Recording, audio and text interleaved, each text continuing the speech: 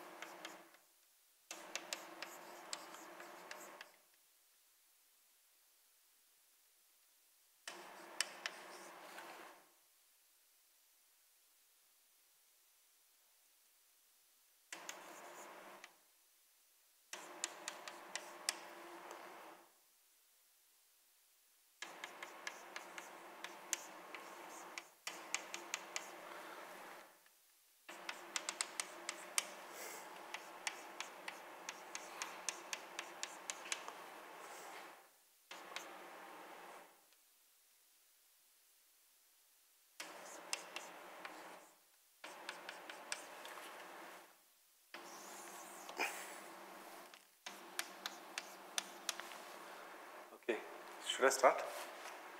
John is late, but I hope he doesn't think it's at 2 o'clock.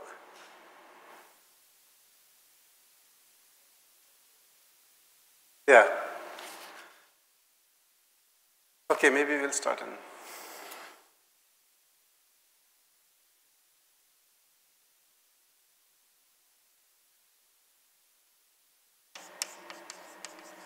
Okay, so let me now recapitulate everything that we did in the last 3 lectures, because admittedly, I'm sure it's probably went a bit too fast. And it was kind of a telegraphic introduction to some of these important concepts. But I hope I've managed to convey to you at least some important concepts, which you can really sit down and do a calculation. And when somebody says entropy, you should really understand what it means. Or somebody says, ensemble, it should make sense to you. That was the goal, my goal, so to illustrate each of these important concepts with an example. So we said that physical systems usually have some Hilbert space, and they are described by some state normalized to 1, so that its probabilities are add up to 1. And a more general framework is this density matrix, rho, because very often we don't have exact information about the state of the system. So instead of talking about a state, we talk about a density matrix which satisfies these properties. And it is equivalent to a state. When it's a pure state, you can always write rho as a column vector times a row vector. It's a matrix. So this notation may be unfamiliar to you, but it's kind of a standard in physics notation, that this you should think of as a column vector and this as a row vector. So therefore this product is a matrix, whereas this is an inner product, because this is now a row vector times a column vector, which is a number, whereas this is a matrix. Because in general, your state could be a sum over such in some diagonal basis with some probabilities, PIs. And so you should think of these PIs, since the trace is equal to 1, sum over PIs is equal to 1. And you can think of PI as probabilities that the system is in the state I, and you don't really know exactly which state the system is in. And one can define a von Neumann entropy in this manner. And the point is that when we don't know exactly what is the state of the system, it's natural to talk about an ensemble of some ensemble of states. And by ensemble, we simply mean a Hilbert subspace, some collection of states. In the microcanonical case, by ensemble we simply mean a Hilbert subspace. But, so an ensemble, really what we want to do is we want to define a density matrix. So ensemble is just a collection of states, and we want to therefore define the probability that your physical system is in a given state with some probabilities like this, Pi. So if I specify a density matrix, I specify the ensemble, right? I specify the probabilities with which the elements of that ensemble occur. Is this clear? So the simplest ensemble is an isolated system of fixed energy.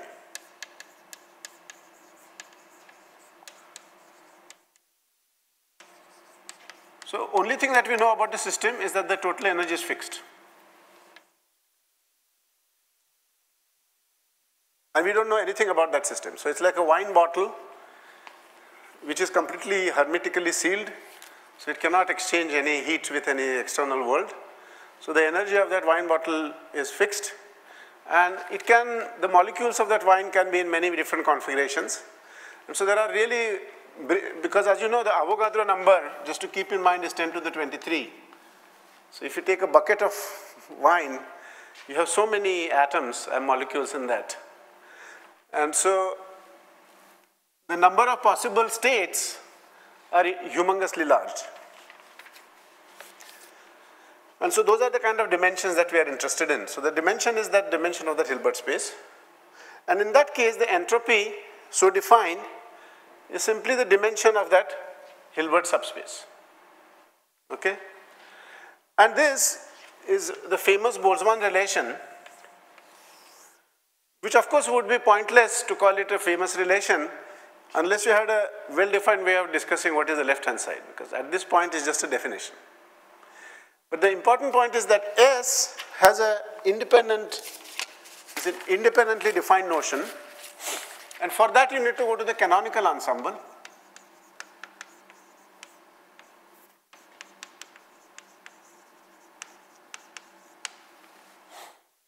And by that, what we mean is, it's like a wine bottle at fixed temperature. So system at fixed temperature. Rather than having an isolated system of fixed energy, you have a system which is interacting with some heat bath, like it's a wine bottle in a swimming pool. System with fixed temperature.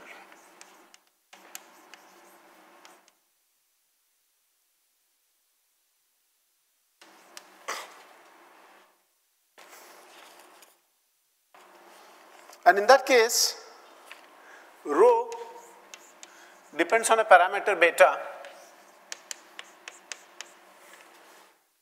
which is just e to the minus beta h divided by some z of beta. It's normalized to 1. So z of beta is simply trace e to the minus beta h.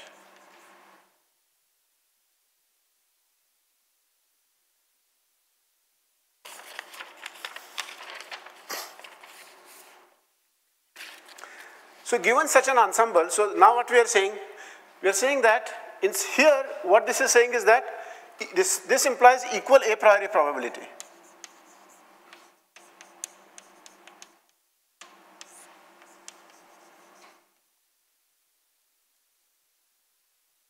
So, sorry, we started since. But I'm just reviewing. It's okay. So here we have equal a priori probability, because if the wine bottle is completely sealed, I cannot look inside. There is a reasonable assumption that, okay, every state that can be there is equally probable. If I took infinite large number of copies of the wine bottle, sometimes the molecules will be going that way, sometimes the molecules will be going that way, but all possible microstates occur with equal probability. It's like the same thing that we do for a tossing coin, that we assume that equal a priori probability that it's head or tail. In canonical ensemble, we are assuming that the probability that a state with energy E will occur with lower and lower probability as the energy becomes higher and higher. And that scale is determined by temperature. So it's kind of exponentially cut off. Okay? And now given an ensemble, we can calculate the average energy. It's just the trace of the Hamiltonian with respect to rho. Because rho is giving you some probability. And this is just the average energy. So phase transition, for example, even in the example of wine, if you give it enough temperature, it might evaporate. Okay, it's a very good question. So for infinite number of states, so I'm sort of assuming here everything is finite dimensional. We started with a two-state system, maybe n-state system. There is a whole possibilities when the number of states becomes large, infinite, when you take the large volume limit. There are possibilities of phase transition, which have to do, yeah. So it's a very good question, but something that I cannot answer in 5 minutes. Yeah, it's an excellent question, and there is a, so I'm implicitly assuming here that the Hilbert space is finite dimensional, and phase transitions don't occur in that case. Okay, but it's easy to see that, this is what this is basically typical energy of a state R times the probability to be in that. So I'm just summing over all possible states R. Energy of that state is ER. E to the minus beta R is the probability. But I want normalized probabilities, so I'm dividing by e to the minus beta here. And what is this? This is nothing but 1 upon z minus 1 upon z del log del z by del beta. So E bar was minus del log z del beta.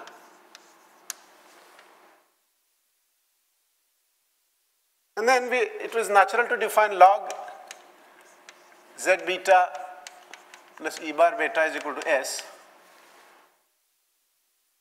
Is that beta is equal to del S by del E, or ds by dE. Since sometimes it depends on more variables. Or dE is equal to T ds, beta is equal to 1 upon T, which is the heat.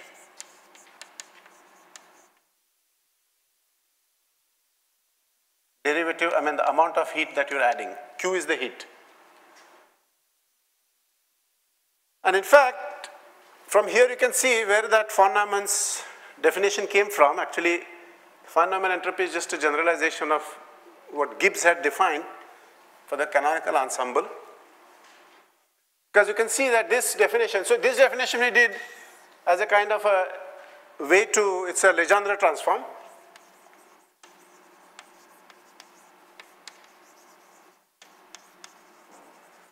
So we think of log z as a function of beta, and its derivative gives you E bar. Whereas we think of S as a function of energy, or average energy, and its derivative gives you beta as a function of E bar. This is the standard thing that one does in Legendre transforms, that if you want to invert some implicit relation, implicitly if you want to invert a relation, then this is the way to do it. But it's easy to check now because just take this rho of beta and log rho of beta is just minus beta h minus log z if I just take the logarithm. And if I multiply both sides by rho and take a trace, I will get minus s is equal to, okay, let me put a minus sign everywhere, multiply by rho and take a trace. Then the left hand side is the entropy, The right hand side is beta times the average energy, because trace of H, by definition, average energy is trace of H rho.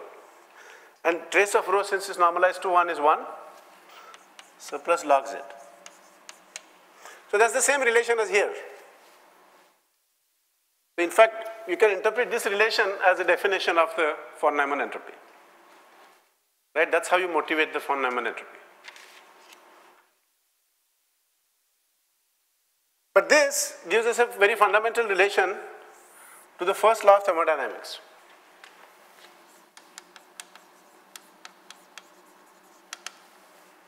That energy is conserved. If you add heat to this room, its total average energy goes up. And the amount of energy, the change in energy is equal to the amount of heat that you add. Otherwise, energy would be lost.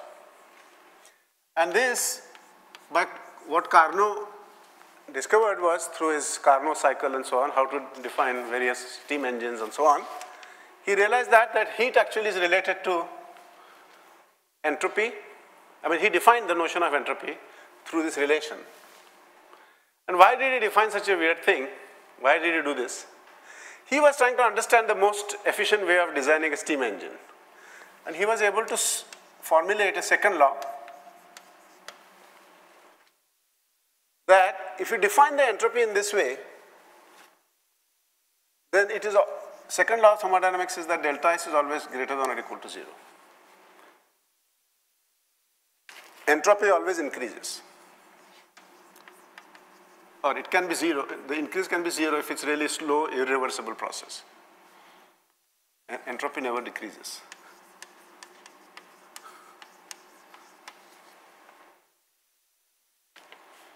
That was his motivation for defining this entropy. And the brilliant insight of Boltzmann was to relate that thermodynamic concept to something having to do with the dimensions of a Hilbert subspace through this somewhat complicated chain of reasoning. And how does this help you? So for example, what is second law of thermodynamics? We know that you can break an egg easily, but you cannot put back an egg so easily. Whereas the fundamental laws of physics are time irreversible. So why does that happen? Or if I have all the molecules in the half of this room, and I remove the partition, and I wait long enough, you'll find that they're all spread over. But you will never see a situation that you start with this, and suddenly all the molecules will go to the half of the room. So what is happening is that disorder increases.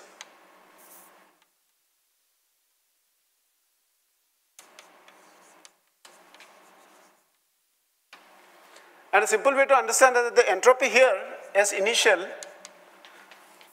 S1, is much less than S2. Why?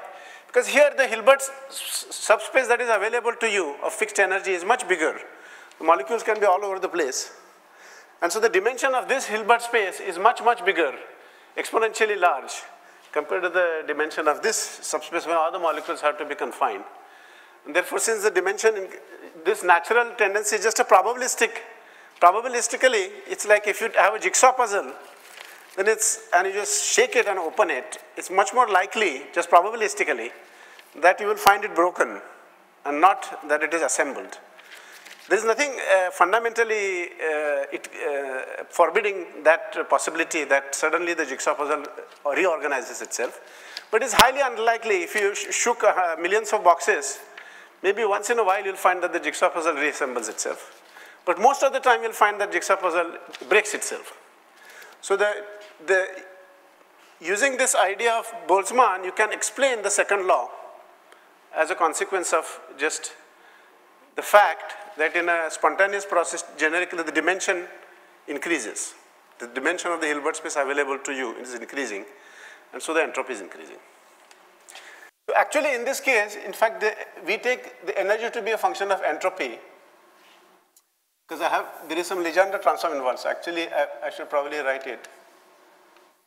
dE by ds times ds.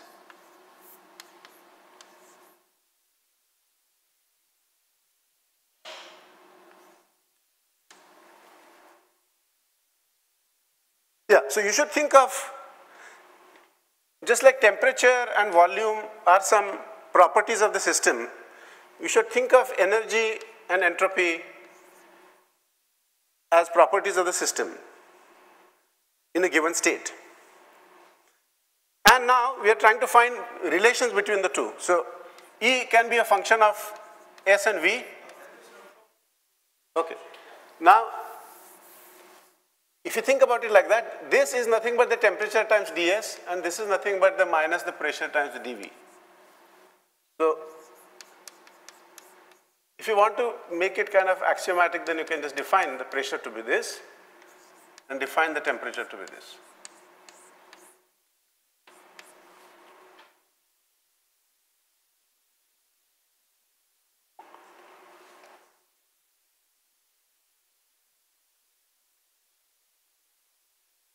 But these relations are valid in what is called a reversible process, where you are slowly varying things.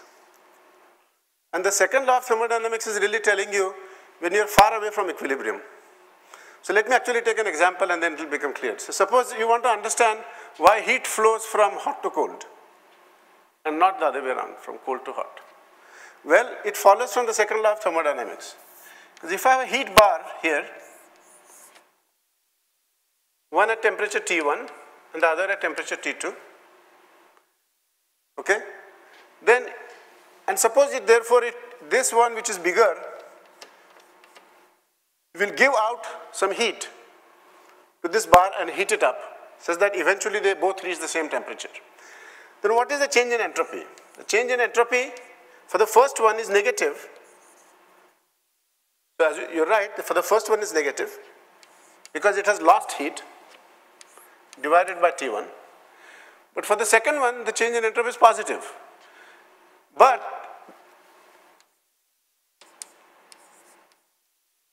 it is receiving that same amount of heat. So heat is conserved, entropy is energy is conserved. So whatever amount of heat this bar has given out must be the same as the heat that this bar has absorbed. The energy has to be conserved. So the energy given out by this one bar is the same as the energy absorbed by this bar. So delta Q is the same, but it is absorbing at a lower temperature. So the total change in entropy of the total system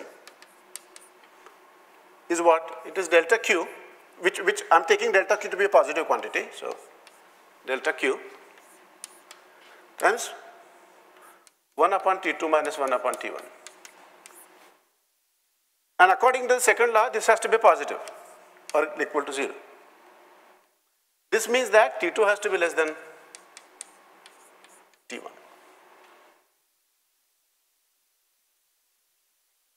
So is this clear now? So what we have shown is that here is an example where energy is conserved manifestly because the swimming pool is giving heat to the wine bottle, and so some energy is being given out, so that energy of this bar decreases. So the energy of this bar decreases, the energy of this bar increases, total energy is conserved. But the entropy of this decreases by an amount which is less than this, as long as T1 is bigger than T2. And therefore, we can explain all these phenomena, like the heat flows from hot to cold, or the gas goes from one end to the other, by a single law, namely the second law, that the total change in entropy has to be positive. But notice that this is an irreversible process. This is not a reversible process. A reversible process would be if the temperatures are really very, very close to each other, and it's a very slowly happening process, then it's called a reversible process. In that case, you can really think of various thermodynamic quantities as just functions. And these derivatives are simply just ordinary differentials on some space. So you should think of, as far as this law is concerned here, think of E as just a function of two variables. And then you are trying to express S as a function of T and V or you can express T as a function of E and V, sort of so on. You can play, by taking Legendre transforms, you can define various quantities in terms of each other. Okay, sorry. I better speed up.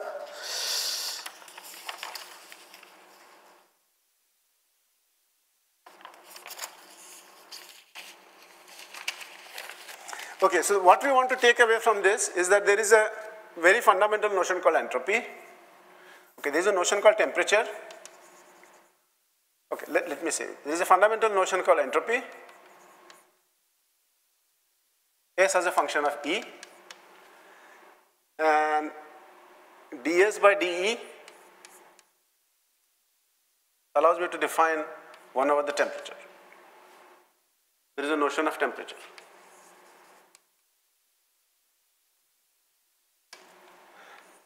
And S is equal to just the number of microstates. Log of, sorry. And then the first law follows and the second law follows. Sorry, first law doesn't follow. I mean, first law is a statement about the energy conservation. But you can identify the entropy that occurs in the first law with this quantity.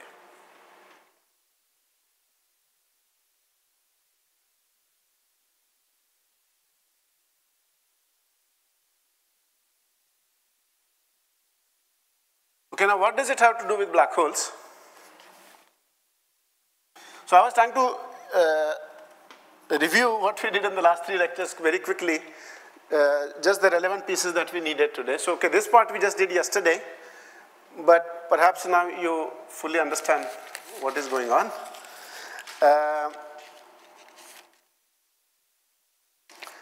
So admittedly, I have been, it's a bit telegraphic. So for example, I have not explained to you how to go from microcanonical to canonical and so on. So these I will be happy to discuss in a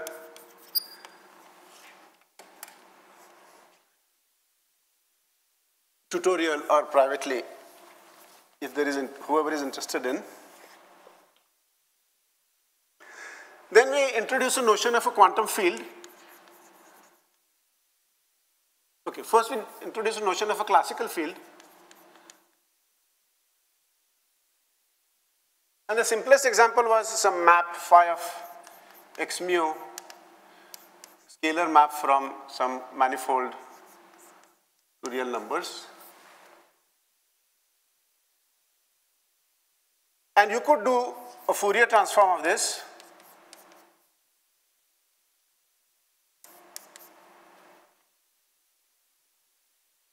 And there was some normalization, but the main point is that I could write it as E dot K dot X AK of t, okay, let me see, minus I omega t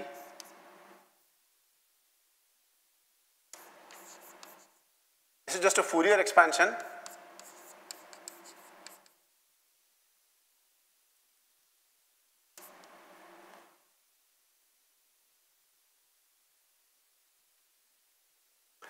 Using the, and it satisfies some wave equation. More generally, a Laplacian on some manifold mj phi equal to 0, which you can think of as a d star star d, if you like differential forms more. And explicitly if you're in flat space, it's just a usual wave equation. It's like a generalization of the Laplace equation.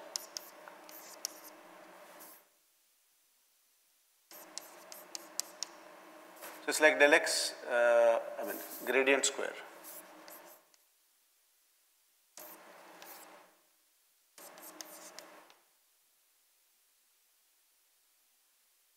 And if you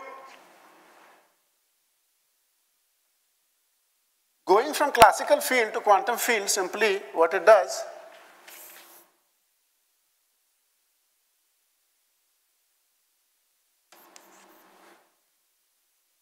regard the Fourier coefficients as oscillator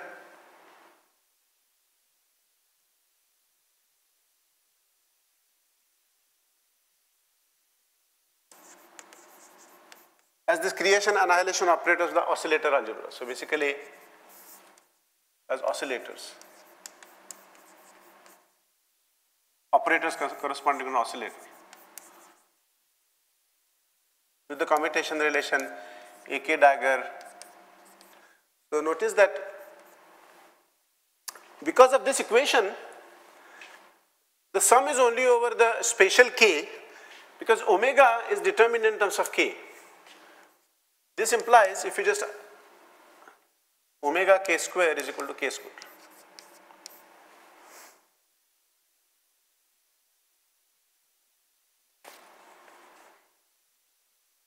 AK dagger is equal to 1, or we can write it more generally, AK dagger prime is equal to Kronecker delta.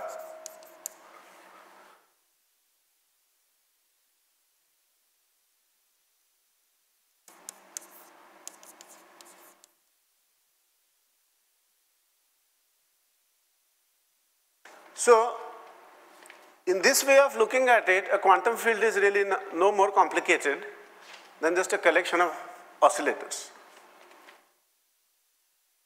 And the oscillator frequencies, the oscillators are labeled by the wave vector k. It's a spatial vector.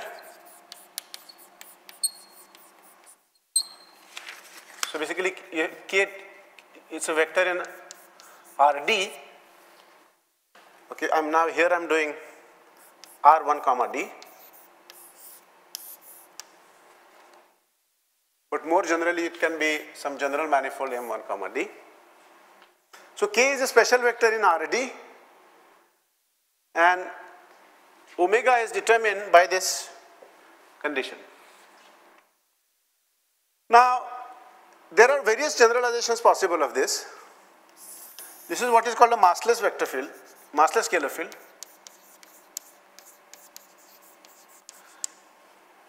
Adding mass simply means you put, it's still a linear equation, but you write this as delta phi is equal to minus m square phi.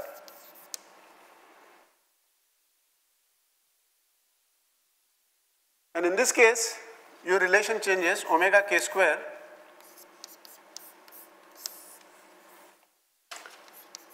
becomes k square minus m square. Sorry, k square plus m square.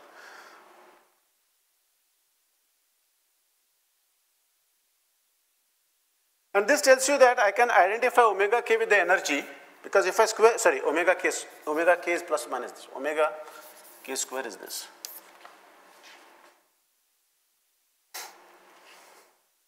If I identify with omega with the energy, it's really saying E square minus momentum square is equal to m square. And this is basically a version of the E equal to mc square relation. See, when k is 0, it says that E is equal to m. We have put the speed of light to be 1.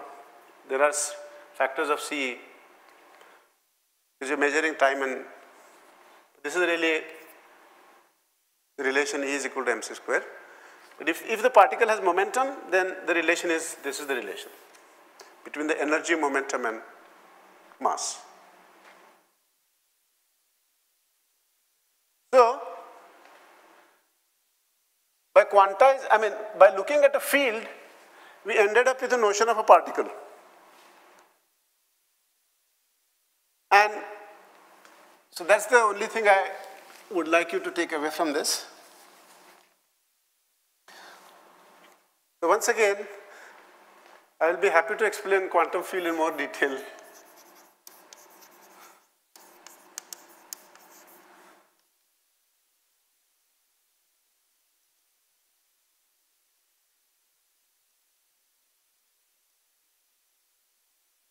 This point of view I can explain in more detail. But I hope you get the general idea. So some of these things I have to say, I have not been able to do it more. Yeah, but it really requires time, so I cannot do it in 15 minutes. Okay.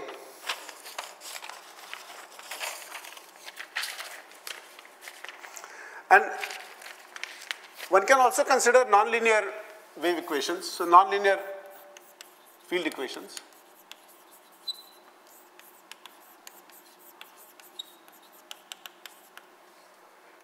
For example, I could consider, so this plus m square phi. And this is a linear equation, but I can also add to it some nonlinear term.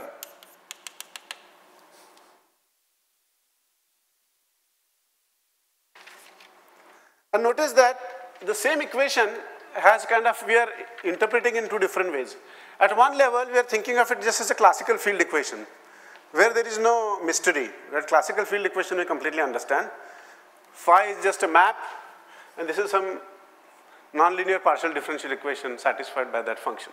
There is no mystery about it. But then by interpreting its Fourier coefficients as oscillators, you are thinking of it as an operator valued function or operator valued distribution in more general situations. And then defining this equation really becomes very, very tricky. And as we saw, you can run into infinities very quickly because you are dealing with infinite number of oscillators. So collection of infinite number of oscillators.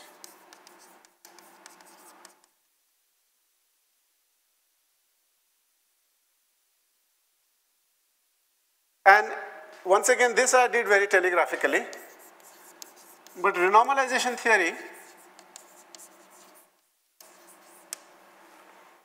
is a way of defining this regularized to consider only finite number of oscillators effectively.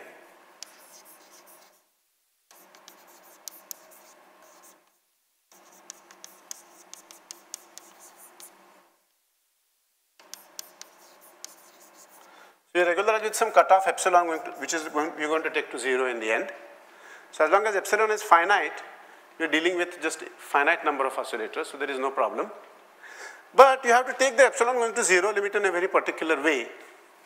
And the particular way has to do, which again I have to admit I didn't do. You basically take all these coefficients. So there was a question also, you could have had also an overall normalization here, which is z epsilon, which you can remove and put it here. As long as z epsilon is non-zero, you can have all kinds of infinite number of terms, phi to the 5, lambda 5, epsilon. Okay? The claim is of the renormalization theory is that by adjusting various coefficients lambda, I, epsilon, you can take epsilon going to 0 limit. At the same time, lambda 1 epsilon for some finite number of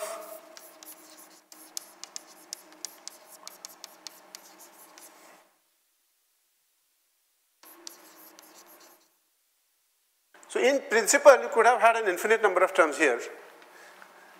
The main result of renormalization theory is that, okay, by adjusting these various lambdas for such terms which are local, as you can see, local terms.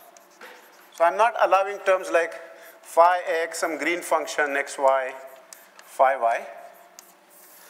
Basically, all these divergences can be removed, okay?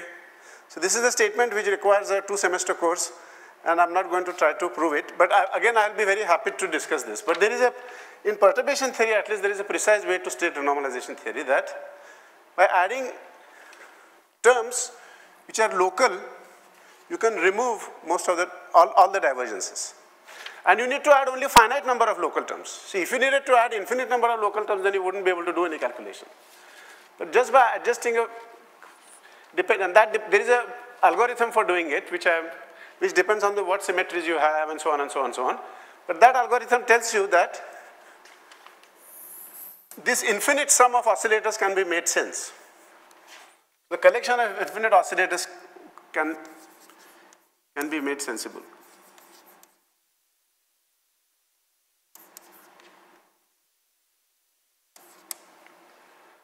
And we saw just one simple example of that in this ground state energy calculation, but okay, let me come to that later on. Let me just move on. But at the level of classical fields, there are many other things. We could have considered a connection one form.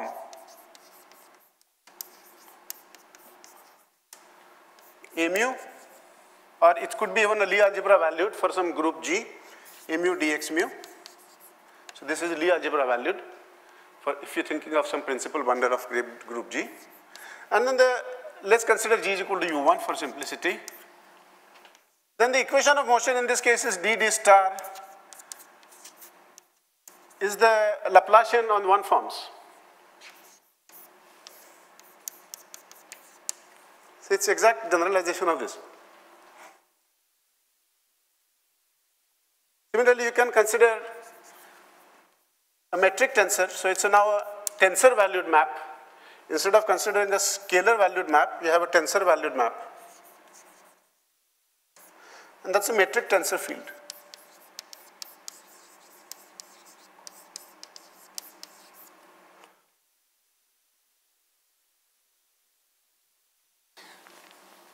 And once again, if you want to think of it, the metric tensor field as some kind of a, in terms of oscillators, it also satisfies a Laplacian equation, which is called the Lichnorovitz Laplacian. But the interesting thing is that in this case, it admits a very beautiful and essentially unique to second orders in derivatives, nonlinear completion.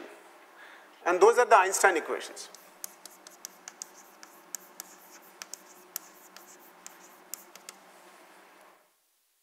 And you can write them as R mu nu minus half G mu nu R is equal to 0, or if you have some matter present, okay, we can take it to be 0 for now.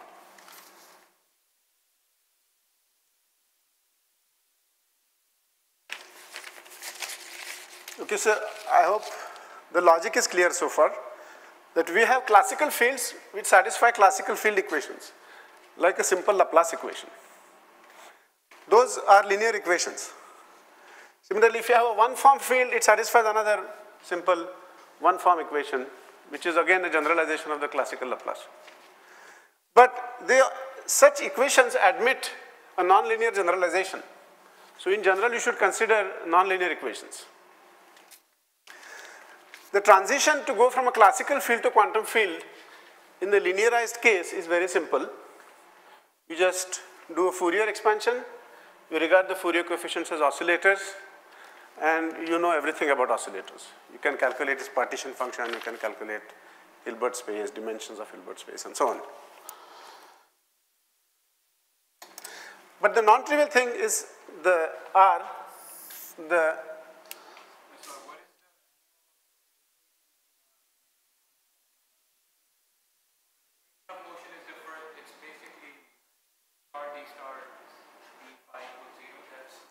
yes, so for example, for the one form, the equation looks like something like this. Again, it's minus del square by del t square plus grad square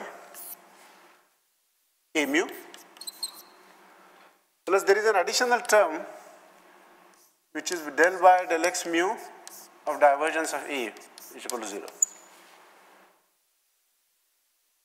So del lambda A.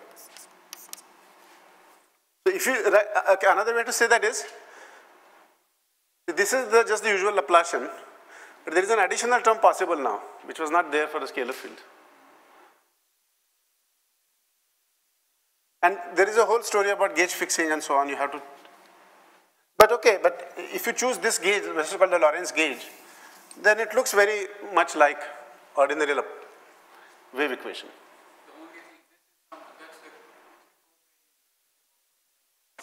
So I'm now considering a U1 gauge field.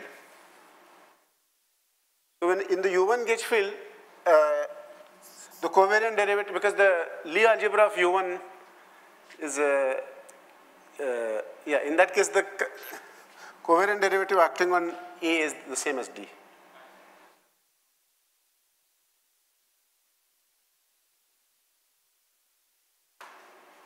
Okay, sorry, have I?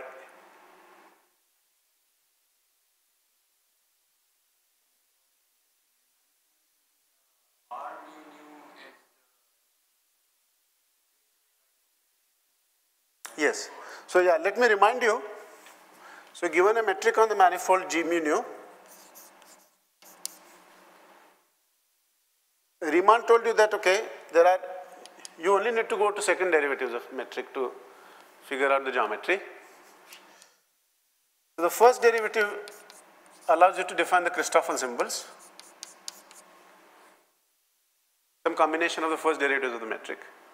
And that allows you to define a Riemannian connection. And the second derivatives, a combination of those second derivatives allows you to define a Riemann tensor. Okay, and all the information about the curvature then can be obtained in terms of the Riemann curvature and its various derivatives. I mean, obviously, but you can recast everything in terms of the Riemann tensor. Because everything can be, of course, understood in terms of arbitrary number of derivatives of the metric. But the Riemann's formulation tells you that given a Riemann tensor and its covariant derivatives, you can formulate everything in terms of the Riemann tensor.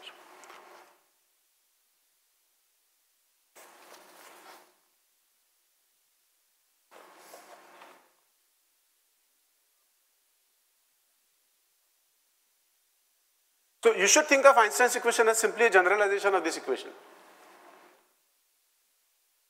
Okay. So G00 actually is a Newtonian potential which, as you know, satisfies Laplace equation. If you now add time to it, you will get a wave equation for G mu nu. And if you add non-linearities to it, then you will get the, there are only a unique way to add non-linearities, maintaining diffeomorphism invariance. And that basically is uniquely determines this equation.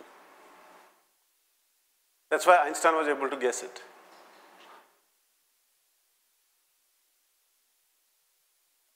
It's kind of a unique way to generalize Laplace equation or Poisson equation, maintaining diffeomorphism invariance. If you identify the metric with the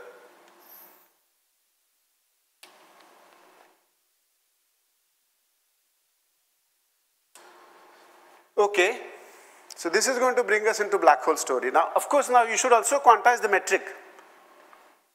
So again, metric also has, just like light.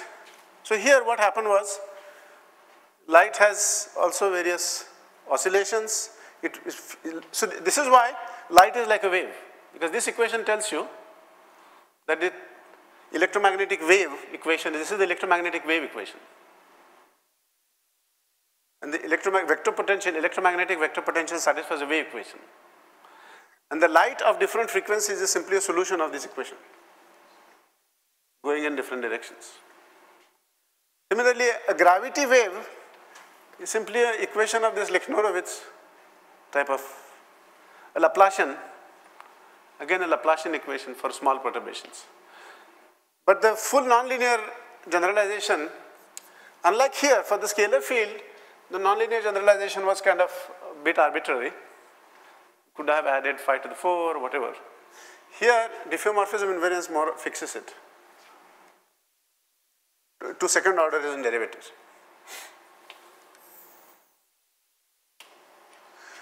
So now that brings us to black holes.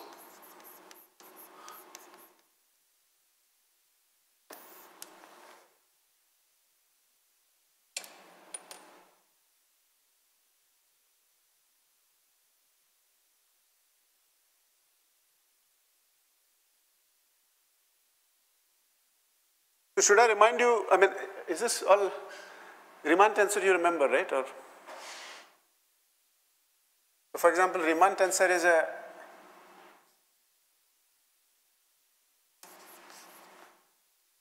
is antisymmetric in these two indices, symmetric in these two indices. You can think of it as a curvature 2 form for the spin connection, and so on. There are various ways to think about the Riemann tensor. Think of it as a curvature 2 form. And the Ricci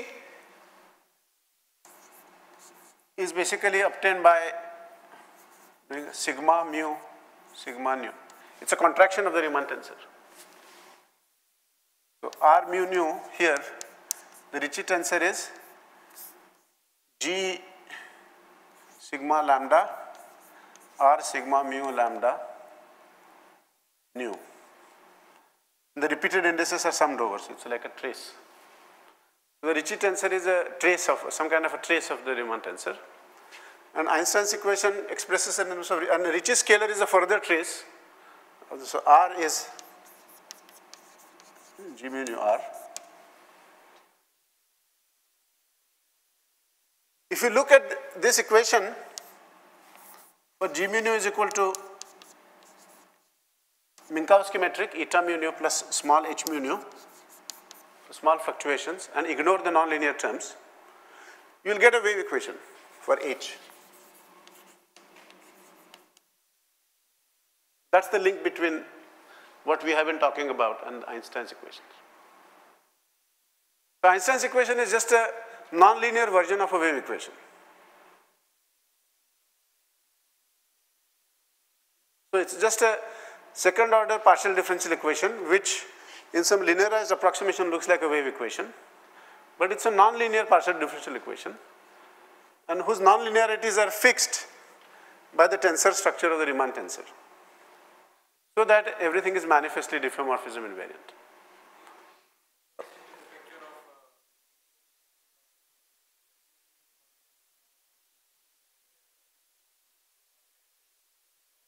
Yes, yes. Yeah, you could apply the same story as.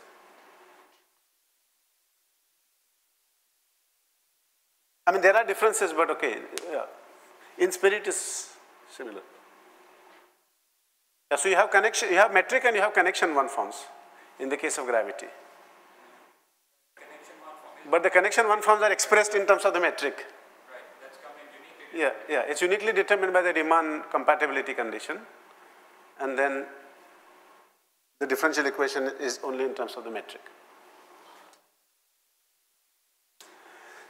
So what are black holes? Now I'm going to speed up a bit. So it's a manifold M1, 3.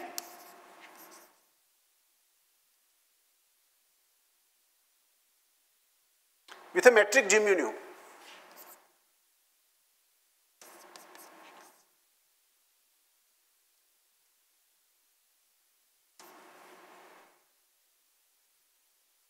So the simplest example of the metric we thought was G mu nu was eta mu nu, which is as a diagonal analog of a Euclidean metric, Minkowski metric.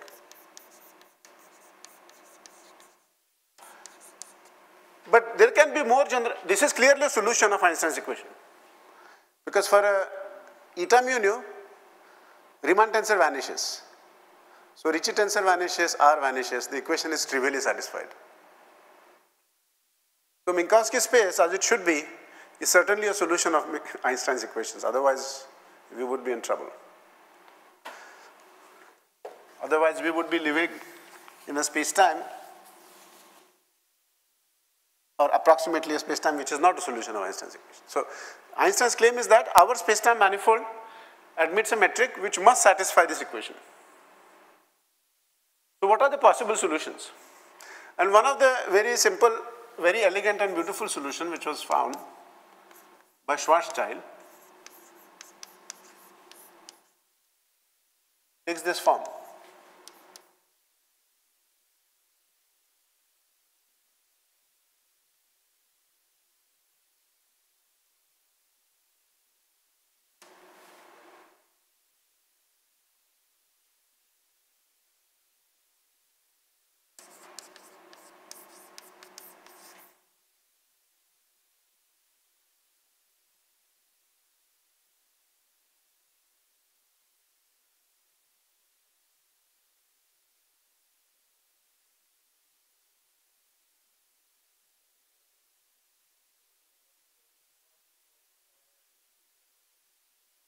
That was your space-time, basically. Yes.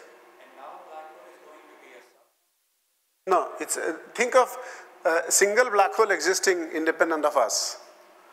So it's a manifold by itself. So I'm thinking of an isolated. We have been thinking about isolated systems, right?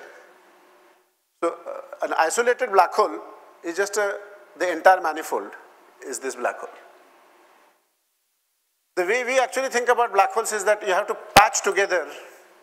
So if you have, okay, let me first describe a single black hole, right? Isolated black hole. So this, we could be living in the presence of a single black hole. Instead of suppose the sun was a black hole, right? Then, and no other stars are present. Then we would be living in the black hole space-time. And the remarkable statement is that, which is called the no-hair theorem.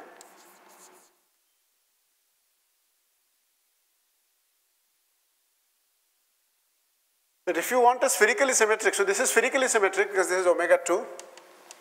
Here, this is a spherically symmetric black hole with no spin.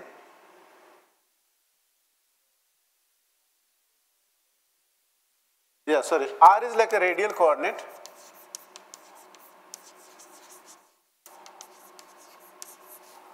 Omega 2 is the solid angle on S2. So d omega 2 is like the solid angle.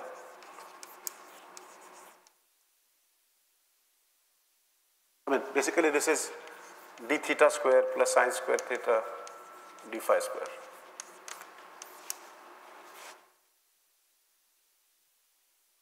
G is Newton's constant.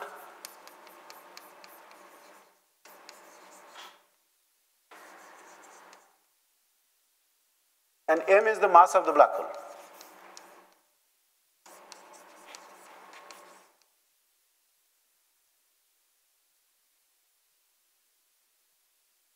Okay, let me come to the no-hair theorem a bit later.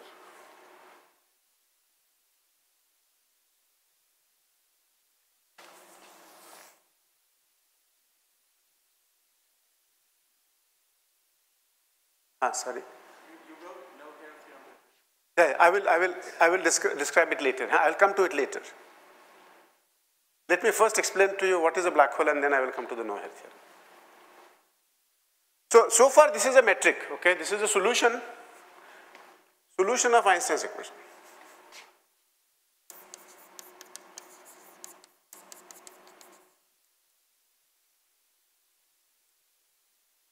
Notice that as R goes to infinity, it goes to flat space-time.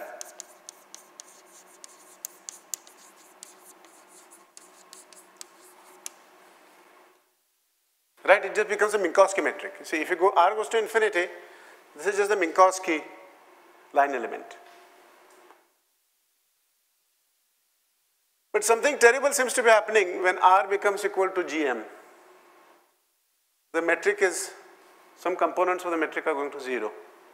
Some components are diverging.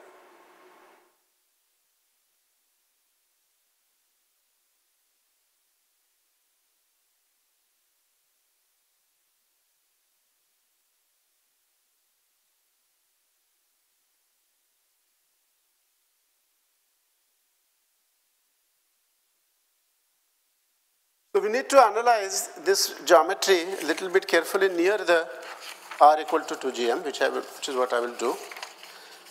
And this is just a simple change of coordinate. It will turn out, so incidentally, so this singularity led Einstein to declare that this solution doesn't make sense. He actually wrote a wrong paper, a published paper, saying that why such singularity cannot occur in nature, which his argument was not correct.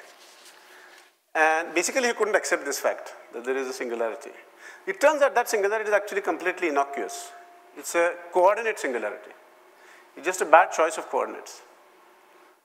But it hides an important notion which is called the event horizon, which is what we will discuss now. So let's just analyze it near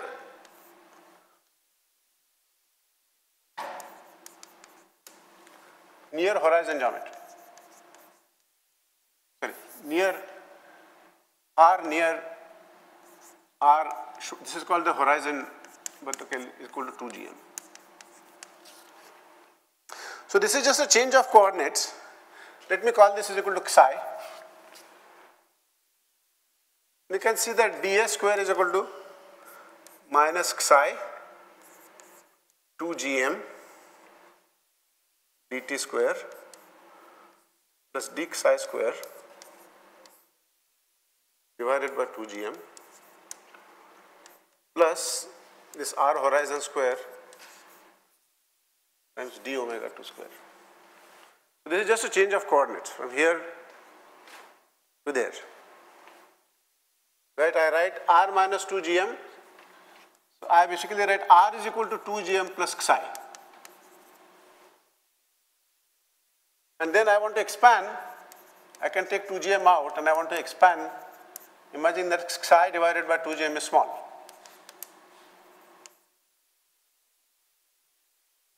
So here I expand and so on.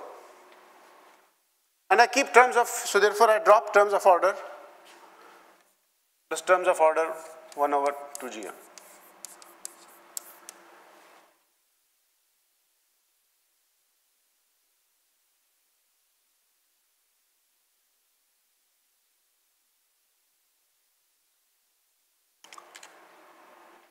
Now I'm further going to make another coordinate change. Rho square is equal to 8gm times psi. Sorry. So what it means is that, yeah, so psi, yeah, it's of order psi over. So plus terms which are order psi over 2gm square. Yeah, that makes sense, sorry. So that's what I wrote here. I write R is equal to 2gm plus psi. I take out 2gm and I regard psi upon 2gm small compared to 1 and I just expand.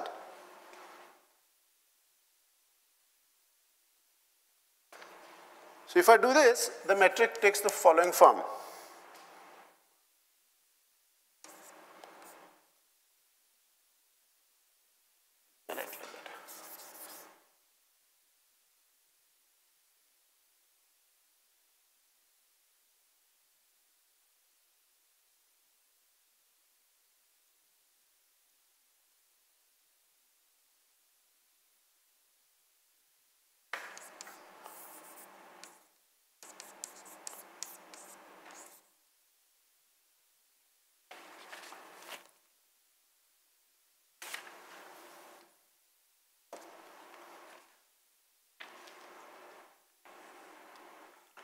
So this is actually, the reason is that rho is like a geodesic coordinate.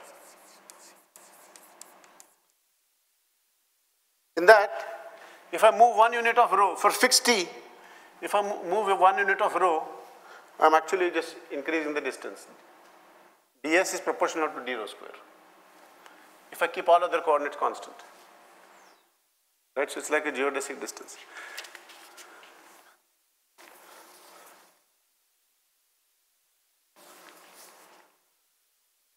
And the surprising thing is that I can now ignore this factor. This is some 2 sphere. So there is a 2 sphere of some fixed radius. And I'm looking at the 2-dimensional plane, RT plane, near R is equal to 2gm. I always have to cross it with a 2 sphere S2 whose radius is 2gm. So my M13 is a 2-dimensional plane. M13 near R is equal to 2gm, as R approaches 2gm, is a 2-dimensional plane times a 2 sphere.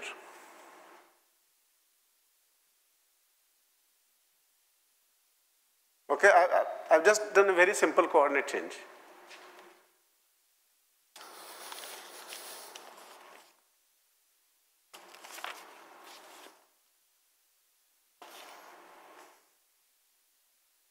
Now, surprisingly, this 2-dimensional plane, whose metric is this, let me write it as rho square a square dt square plus d rho square. So this is M11. So this whole thing I'm calling M11.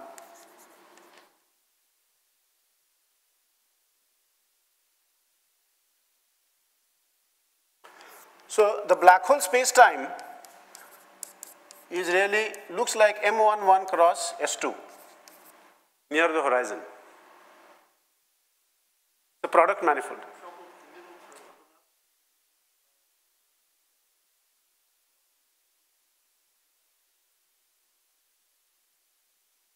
Sorry, this one. So d rho square is d rho square. No, I'm asking where it came from. Aha, I just integrated this equation. Sorry, did I miss? I must have missed. You're absolutely right. There is a psi here. I'm absolutely right. You're absolutely right. Sorry. Sorry, the other way around. Sorry, I totally, thank you for catching that mistake. This was an important mistake.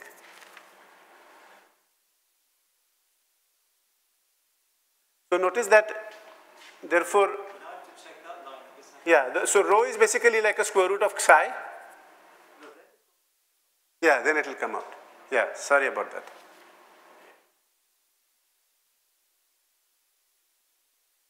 Yeah, so I'm, essentially that is happening because you see here I have 1 minus 2 gm and here I have 1 minus 2 gm inverse.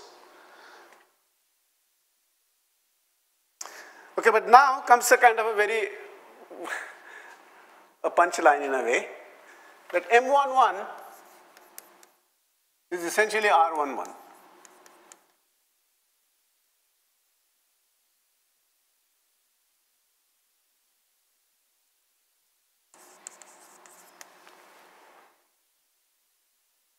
M11 is actually just flat. It looks weird. So let me prove it to you. I think I have time. Yeah, so sorry, A is equal to, just to simplify notation and also is 4 gm.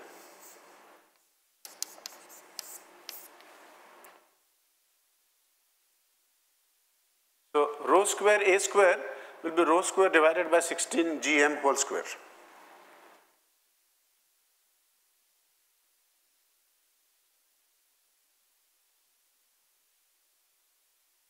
So let's look at R11. R11 is a Minkowski space, right?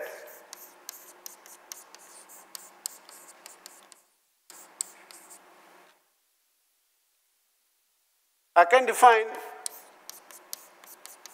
u and v coordinates.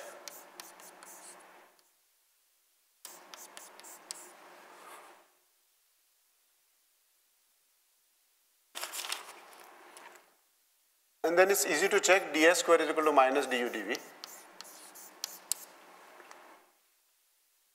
Right, it's the Minkowski version of going to complex. You can think of as z and this is z bar. Except that because you have Minkowski, you don't need an I. Right, so you know that Euclidean metric is dz bar. And now, let me define new coordinates. U is equal to 1 upon a e to the a small u. I hope I didn't make a minus sign mistake here.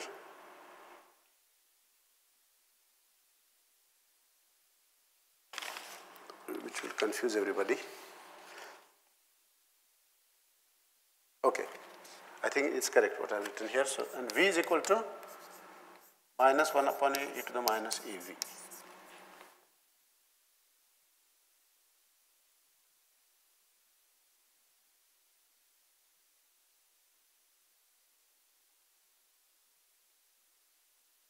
So ds square is equal to minus e to the a u minus v du dv.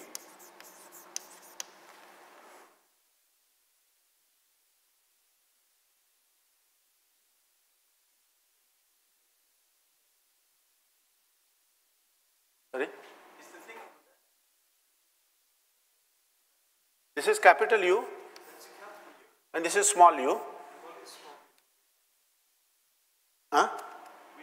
No, I'm defining a new coordinate u, small u, by this coordinate transformation. Yeah, and I'm defining another coordinate small v. But that's a V. Sorry, v. It is du dv. So basically I'm going from capital U, capital V to small u, small v coordinates. Okay? So far so good. Now let me write, okay, it might look to you like a long, Now define small t small x.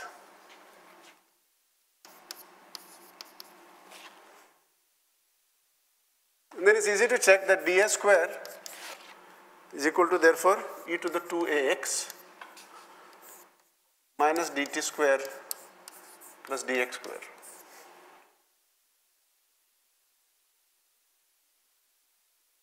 And now you define rho is equal to 1 upon a e to the ax such that ds square is equal to minus rho square a square dt square plus d rho square.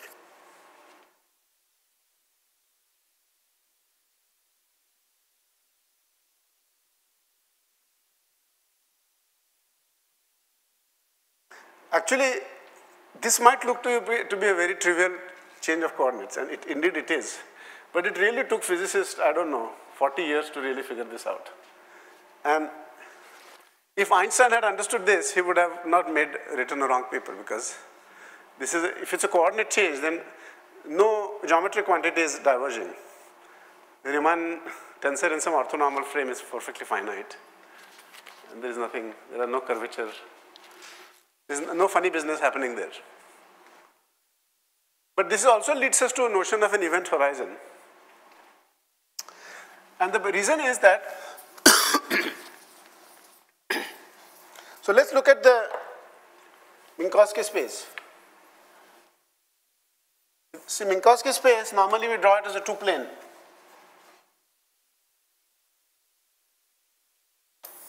So time is going this way, x is going that way.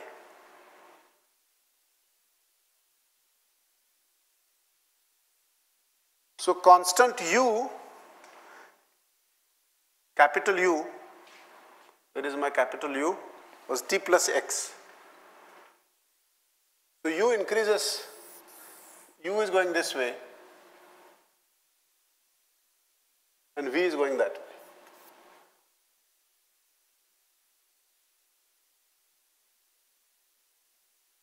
But notice the u coordinates, the small u coordinates,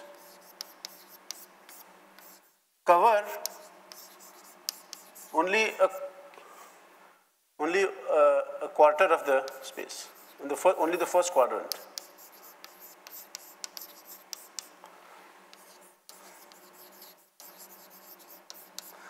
In other words, as u goes from minus infinity to plus infinity,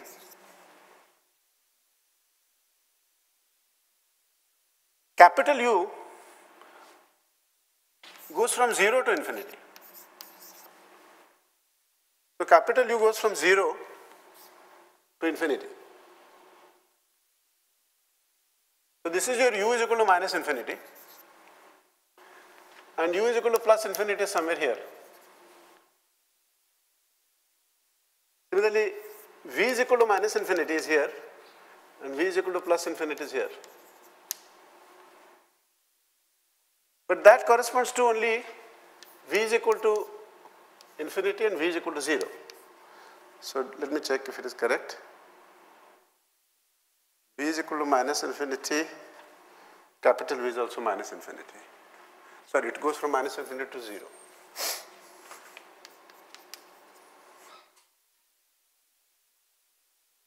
So you cover only this part of the space-time.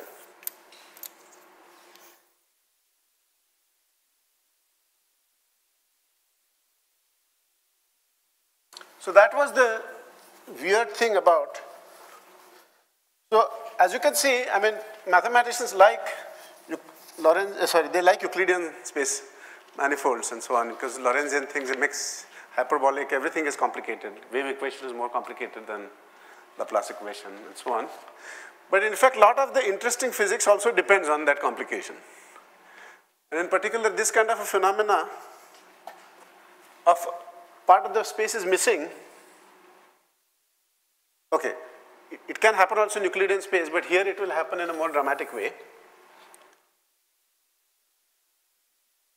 But in this case, so suppose by mistake you were using u and v coordinates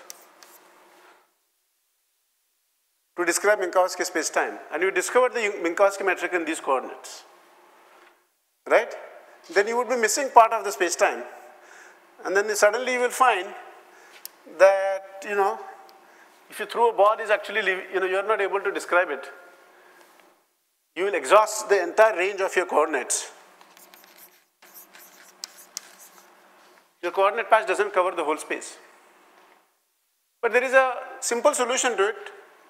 You just change coordinates to capital U, capital V, and extend the capital U, capital V coordinates to their full range, and then you recover the entire space-time. Right? And what we have discovered is that the black hole looks very similar to this space, but in these funny coordinates. And in these funny coordinates, so constant time slice, capital T slices are going like that. So this is the time of this observer. But small t is actually going from here to there, like that. Small t is going at minus infinity, is going like that. Small time is going from minus infinity to plus infinity. But it's not able to cover the entire space-time.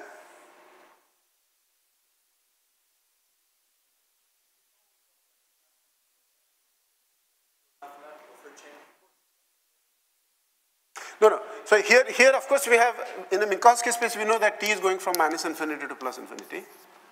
Minkowski space-time is defined by this range, right? Just like a Euclidean space is defined by, yeah, all of R11. So if I start with all of R11,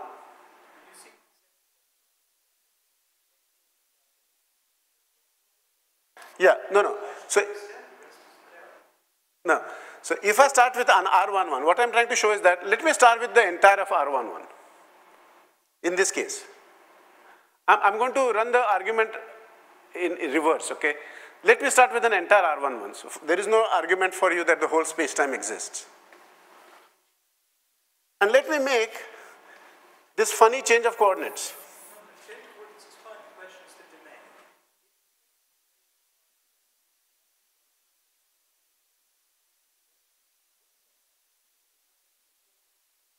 Yes, exactly.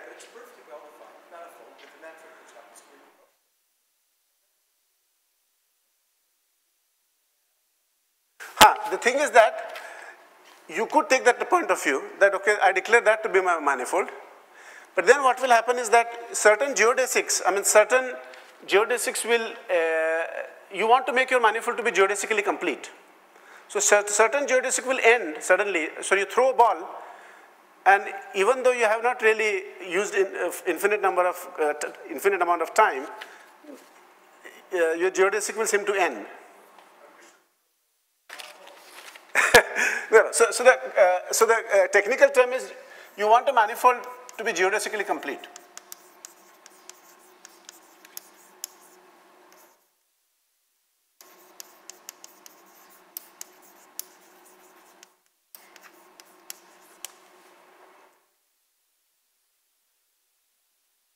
No, so let's look at Minkowski space, right? You could always take half of Minkowski space, or 1/4. Then what will happen is that some observer who is sitting here at rest, their lifeline will suddenly end, right? So that doesn't seem to be a reasonable physical situation where our life just comes to, everybody's life here will suddenly come to an end. Okay, you may want to live in such a world, but a more reasonable space-time manifold would be one in which the geodesics continue. Yes. The light goes in and it doesn't come out. Yeah. Yes. That's it. I mean, the light stops. No, but light doesn't stop there. So no, the light continues. So that's what I'm going to tell you. It will not come out, but the geodesic will continue. So this surface, that's exactly the point now, which we'll come to now. So this suggests that if I want to extend so the general principle is the following, that, okay, this is also true in Euclidean manifolds, right? If in Euclidean manifold, if you got just half of space, then you'll get, your geodesics will end, right? And you want to know how much can I extend the geodesic? Then that will be the completion of that manifold. Then I may choose to chop it up and just decide that, okay, I want to only talk about this part of the manifold, but which is not what one normally does, right? So the same philosophy you want to apply in the Minkowski signature, that you want to extend your geodesics as far as possible, okay, without running into problem. And actually this surface is there is nothing wrong with it because no curvature is diverging, nothing is happening. All curvature quantities are finite. So there is no reason to regard this point as any special than here. And why should something just, which falls in, I mean, why should I just declare that the space-time ends there? So let me try to continue the space-time as much as I can continue. And that is known as the Kruskal extension of the black hole.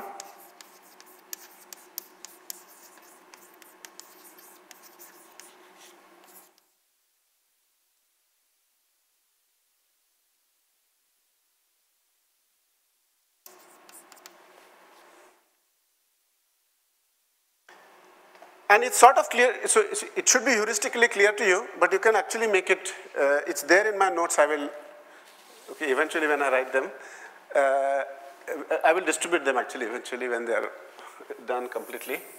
But just as here, the idea of the extension is clear, that instead of using small u and small v coordinates, I try to use capital U, capital V coordinates, and extend the range of u and v as far as I can.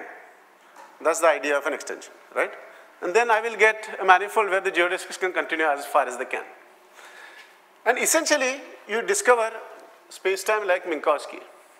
With one problem, is r equal to 0, you remember,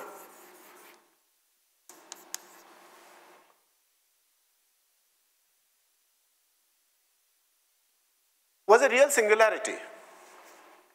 You remember the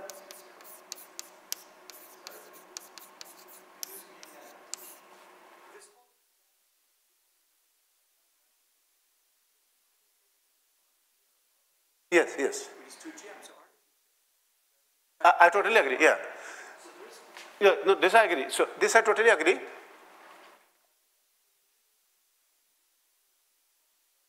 Yeah.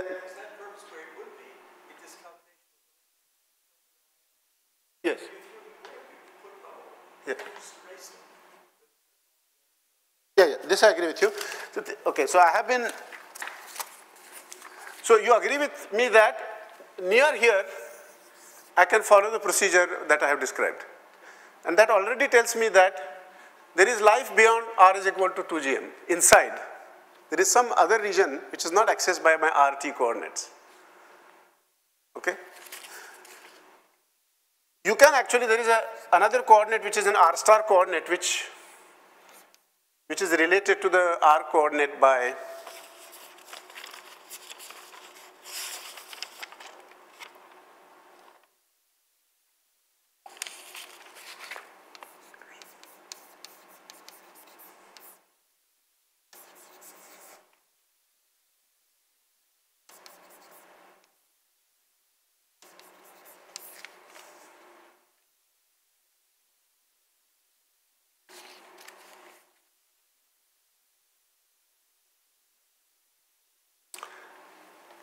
and your small u and v coordinates are really like t minus r star, or how was it, t plus r star, and v is equal to t minus r star. So now I can do the analysis. I can do the analysis on a complete manifold without doing this near horizon approximation. But the near horizon approximation makes it clear that we are really dealing with something like very similar to Minkowski space, right? There's nothing very special about this r is equal to 2gm surface. And then you can extend that analysis more generally at other values of r in terms of these coordinates. These are called tortoise coordinates. And you can write the whole metric.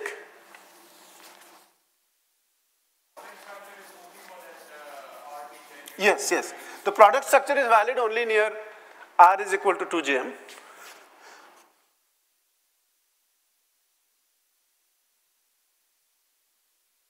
And the metric therefore takes the form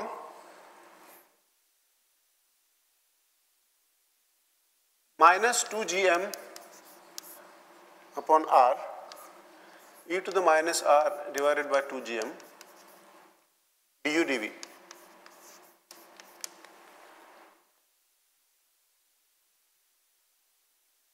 plus r square d omega square, okay?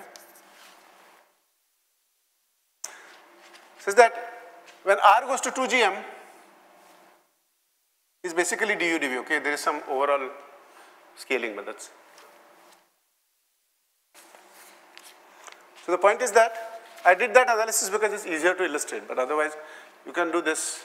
I mean, after all, Kruskal got his name attached to it, so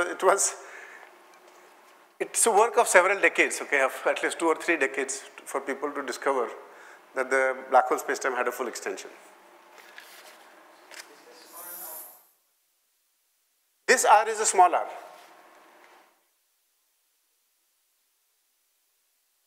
No, so if you just take that solution that I told you, and if you rewrite it,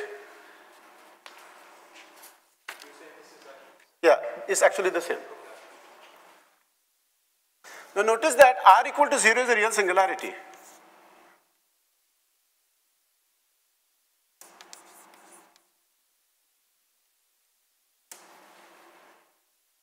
Because the Riemann curvature actually diverges there in orthonormal coordinates.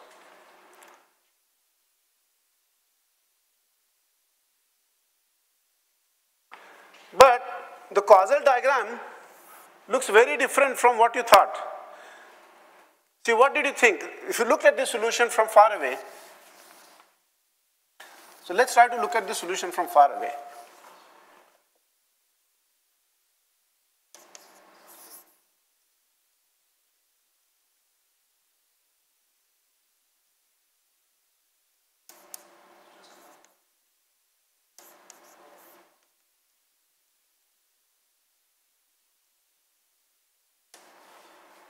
Okay? This solution in fact describes the gravitational field around the sun very well. Okay, so if you take the sun, this is the sun, and if you are at a distance r from the sun, it looks exactly like this.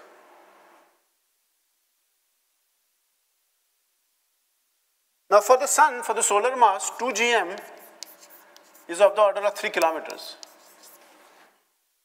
Okay? Whereas the sun has a huge radius, million kilometers. So 3 gm is somewhere inside here, okay?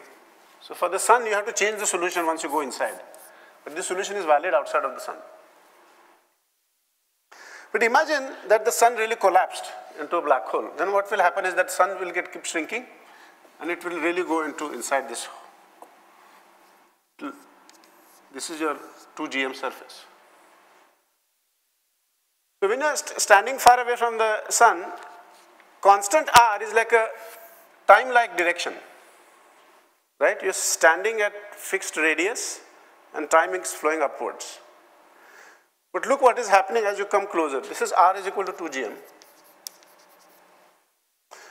This is r is equal to infinity. So when r is equal to infinity, the world line of that observer, if there is a person standing here, he just sitting at radius fixed r and the time is flowing up. So this is time coordinate, right? But as you come closer and closer, the time actually flows like that. And r is equal to 2 gm is no longer a surface, is no longer a time-like line, but it becomes like a null, is like a light-like. So that's the main conclusion. And that's called the event horizon.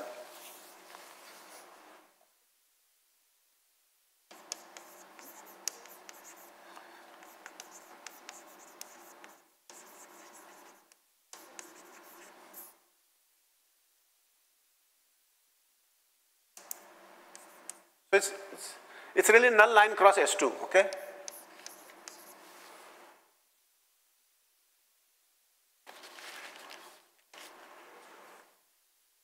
And that is called an event horizon.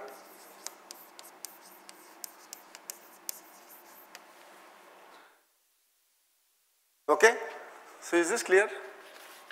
And black hole now, I can now give you a formal definition of a black hole. So you know, of course, know the definition of a black hole from popular thing, that the gravitational field of the black hole is so strong that even light cannot escape it, right? Because if you throw a ball up, it falls down. But if you throw it with escape velocity like a rocket, it can escape the gravitational field of the Earth. But if the Earth becomes more and more dense, then eventually the escape velocity will be the speed of light, and then nothing will be able to escape. That's the heuristic picture of a black hole. But now we can be more specific. A black hole is a space-time with an event horizon.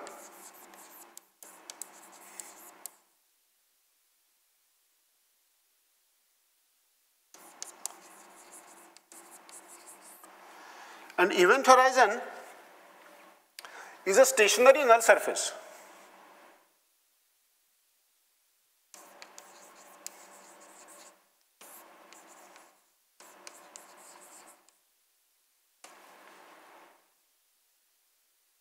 Okay?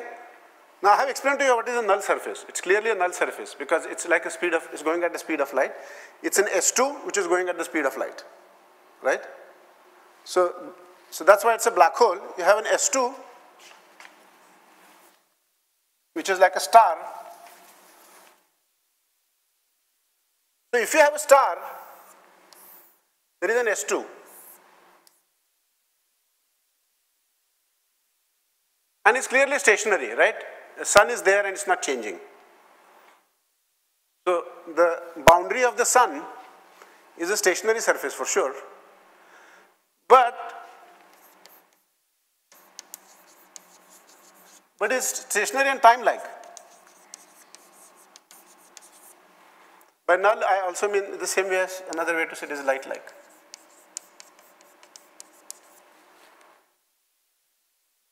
Right? If I go closer and closer to the sun, my time is still flowing. I'm just standing away from the sun, and the time is flowing. I don't need to go at the speed of light. But if I want to stay at the surface, r is equal to 2 gm, I have to go at the speed of light, otherwise I cannot stay at r is equal to 2 gm.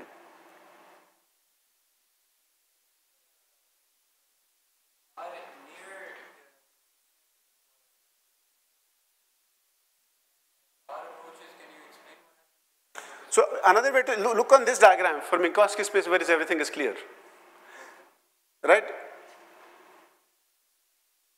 V is equal to 0, this line is a null line, right? Look at the Minkowski space, right? Minkowski space, this is a time-like line. So if some observer sitting here, he will keep going straight up.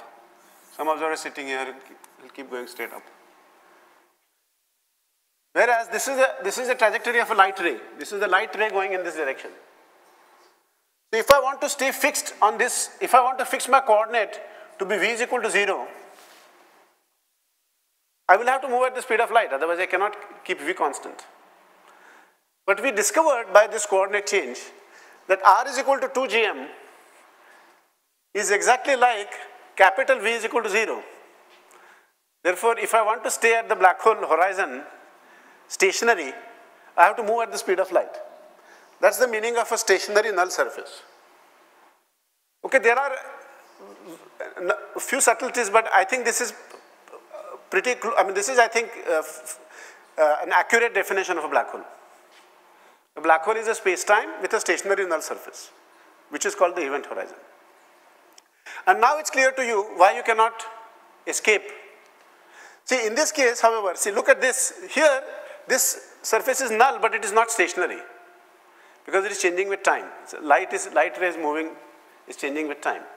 So the funny thing about this event horizon is it is both stationary and null at the same time.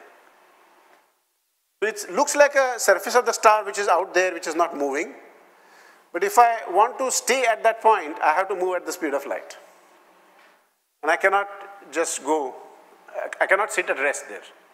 Yeah, so that's the main difference. You see, at the surface of the star, I can sit at rest. It's a stationary surface. In Minkowski space, here, this is a null surface. But I'm changing with time, right? I'm changing with time. The black hole horizon is the funny geometry is just a question of how the metric is behaving. The metric is so funny that r is equal to 2 gm is both a stationary and a null surface. And such space-time which admits a stationary null surface is called a black hole. And now you can make it more precise. Now if something crosses r is equal to 2 gm, right? The geodesic that Don wanted to take, wanted to forbid. That person cannot come out without traveling faster than the speed of light. So it's a stationary null surface, so once you cross that, you cannot come back. Because you'll have to move at the speed faster. So, look what happens. Basically, R is equal to, at infinity, your R is time-like as before, as you normally think, as we are used to thinking if you're far away from the star. R is a time-like surface. I mean, I'm sitting at R equal to some fixed R, and my time is flowing. So I just plot the time, and that's the trajectory of the observer there. As you come close to the horizon, it becomes light-like. So here it is time-like. Here it becomes light-like. And here it becomes space-like.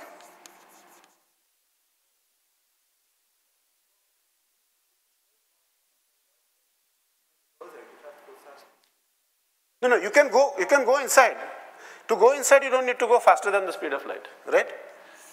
Even a trajectory which is at rest, it will go inside. But you cannot come out, that's the point.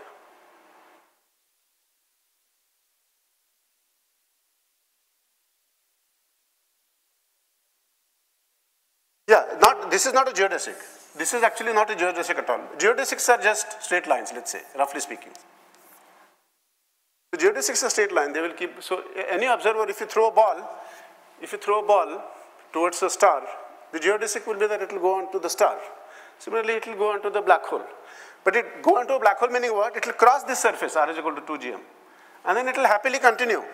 You thought that there was a surface there is no surface there. It will happily continue.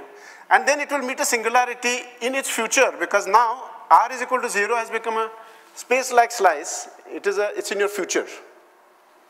So this is sometimes stated in popular literature as in this paradoxical way that space and time change their role. What it really means is the coordinates that you thought were describing space and coordinates that you thought were describing time far away from the black hole are actually coordinates of a null surface near the black hole and reverse their roles inside the black hole.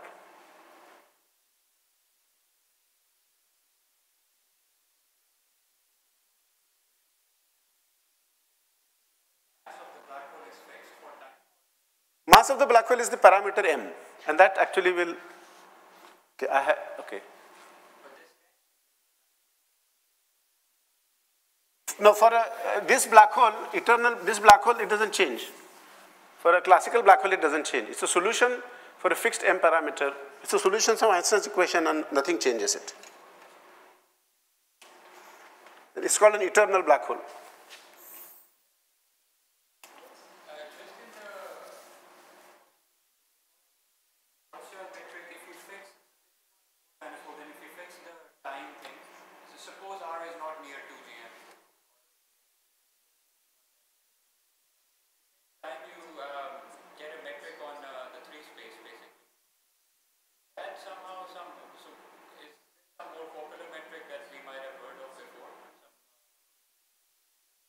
No, because it's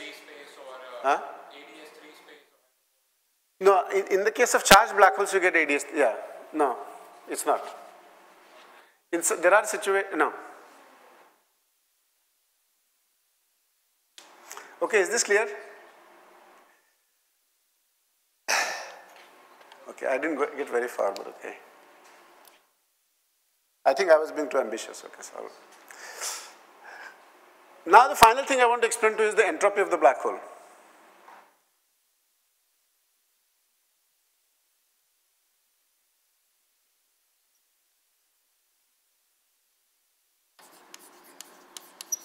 And then we are at least done with the title of my lectures. So why does such a space-time, why do we associate an entropy with such a space-time? Okay, so but is this clear that the space-time of a black hole looks like this? R is equal to 2 gm. R is equal to 0 is a space-like surface. It's like in your future. In fact, there is two copies of this, it turns out. and r is equal to infinity somewhere here. The full crystal extension looks like this. And this part is sometimes called a white hole, and this is called a black hole. So let's not go into that. The main point is that you have this weird surface which is both stationary and null. And that is responsible for the entropy and temperature of the black hole.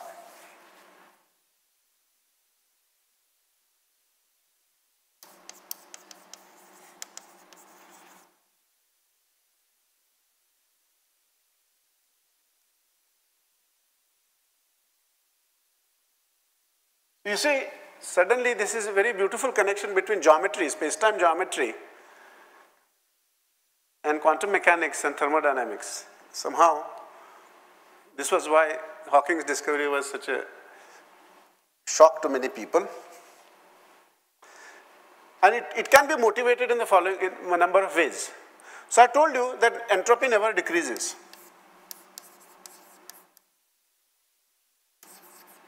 So Bekenstein said, okay, if I take a hot water bucket and throw inside of a black hole, I can reduce the entropy because nothing comes out of the black hole. You just told me there is an event horizon. So the entropy that is, I can just get rid of all the entropy in the universe outside of the black hole by just pumping it inside the black hole.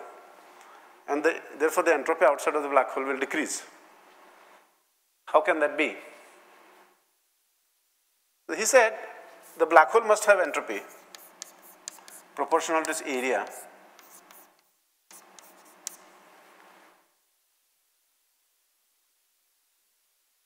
And he argued, and there are theorems in this classical general relativity that show that area of a black hole is always increases.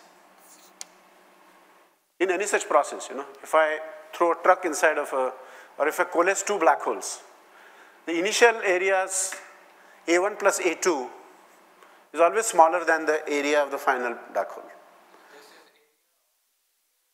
Yeah, so area, so you remember that area is just 4 pi times the r is equal to 2 gm, which is 2 gm square.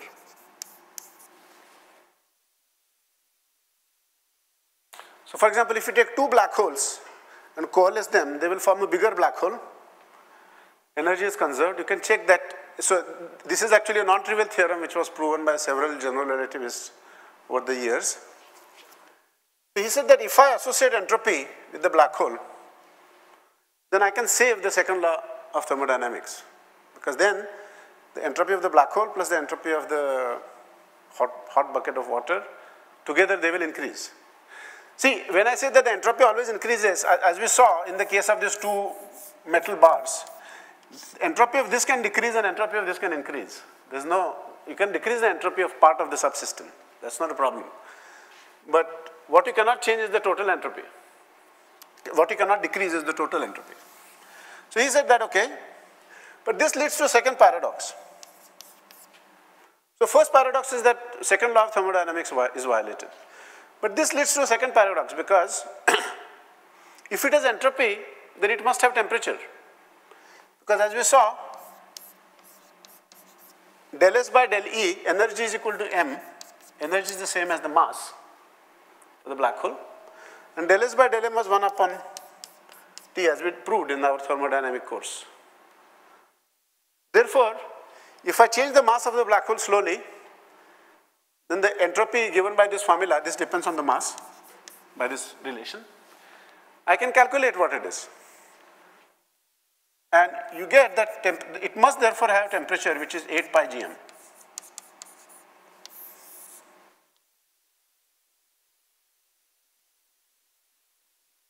So if you want to avoid paradoxes of the geometry of space-time with the laws of thermodynamics, you're forced to associate an entropy with a black hole and a temperature with a black hole.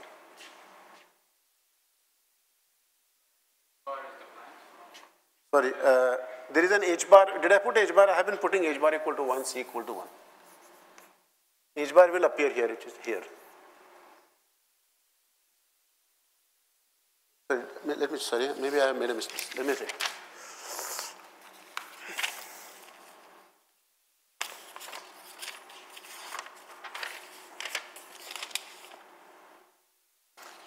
Yeah, my H bar is 1, so I will just put it 1.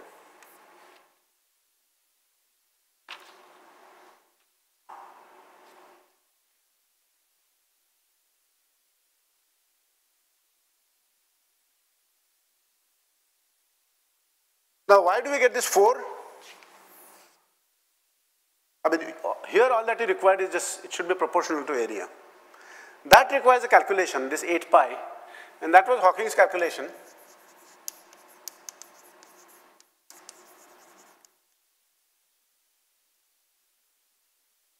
Of a black hole.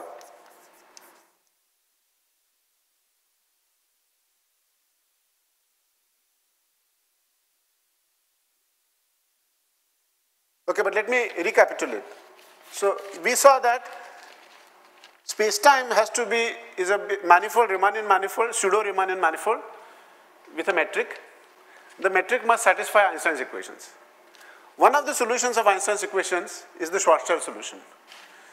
If you now try to make the Schwarzschild solution as geodesically complete as possible, you learn that that solution, so in fact this whole space-time is a solution of Einstein's equation. If I choose to work directly in the UV coordinates, they will satisfy Einstein's equations everywhere. And here there is a singularity, so actually here there is a geodesic incompleteness which is really genuine, and nobody knows what to do with it. So this is the famous problem of singularities of classical general relativity. But here there is no singularity. Here everything is, I mean, we could be right now on a horizon of a black hole, and we wouldn't know. Not steady, but we could be just falling through a horizon of a black hole. And we wouldn't know any difference. Because curvature is weak, everything is small. If you had a huge black hole, there would be no difference locally between the horizon of a black hole and flat space-time. As we saw, it's almost Minkowski space-time with a sphere which is very large. So that was one point. And now if you have such a surface which is a one-way surface, that things can fall in and they cannot come out, then the second law of thermodynamics would be violated unless you associate entropy with it. And since second law of thermodynamics is some very sacrosanct principle of physics, let's associate an entropy with it, proportional to the area, which goes very well with the area theorem of black holes. So together everything will increase and it looks all very nice. But then you're forced to conclude that it has temperature. And that computation was done by Hawking to actually show that the black hole does have a temperature of this kind. And I was hoping that I could do that calculation today, but maybe not. But then, for the purposes of our connection with modular forms, the question becomes, that raises a third paradox. What are the microstates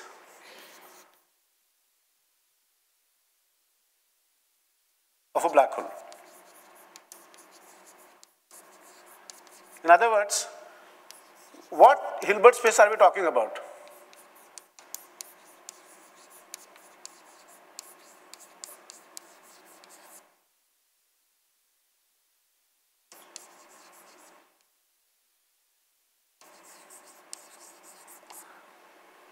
Whose dimension is exponential of this entropy?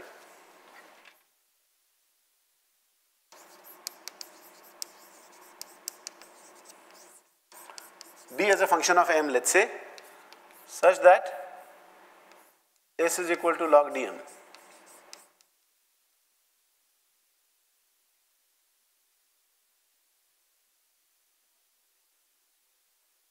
Yeah, how do we associate?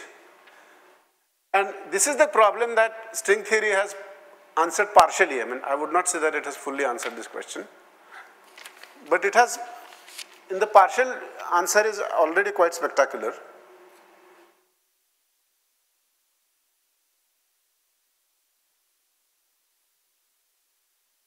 And therefore, actually, first of all, you need a notion of a Hilbert space. Right? Even to ask this question, you need a notion of a Hilbert space. So what you require is a quantum gravity. So you need some definition of Hilbert space of quantum gravity.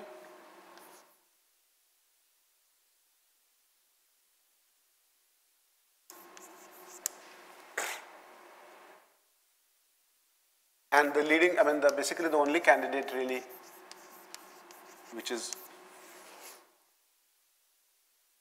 seems to work, is string theory.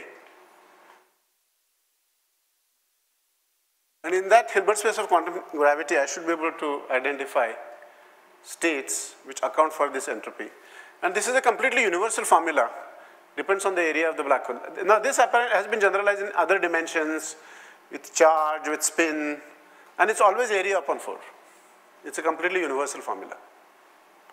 But that area depends on other parameters, Q and G and so on. But it's always the area of the sphere of the horizon. Sometimes it's, yeah, if it's a spinning black hole, it's more complicated. But there is a notion of a horizon defined for charged black holes and spinning black holes, which is very similar to this notion of horizon.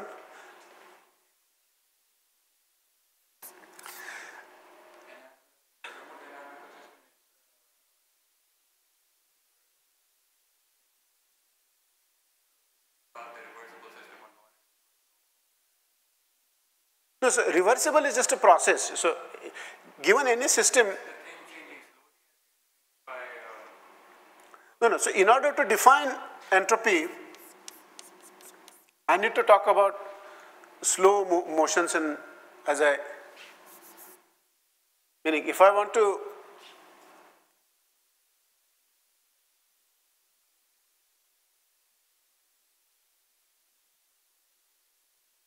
entropy is not tied, or energy is not tied to, let's see.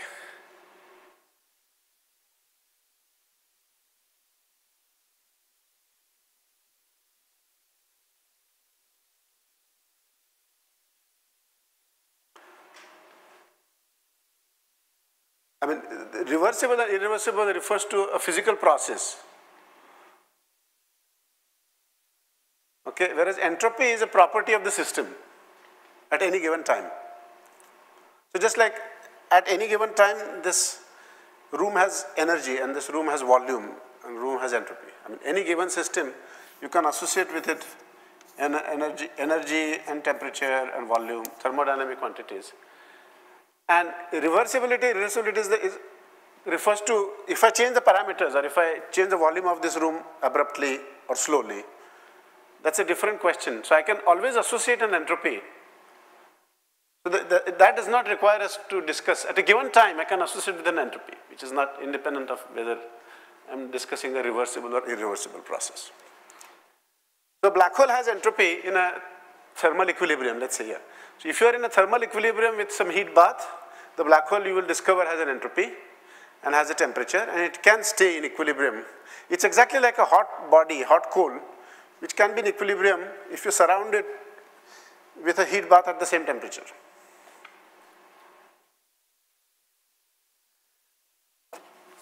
And I say partially because we don't really know how to associate any microstates in this picture. But if you take Newton's constant to 0, so for a class of black holes,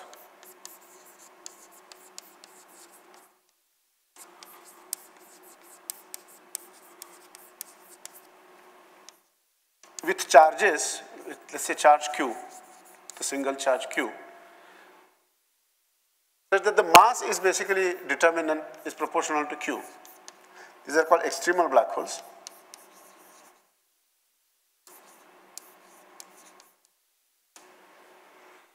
Then the area depends on the charge Q.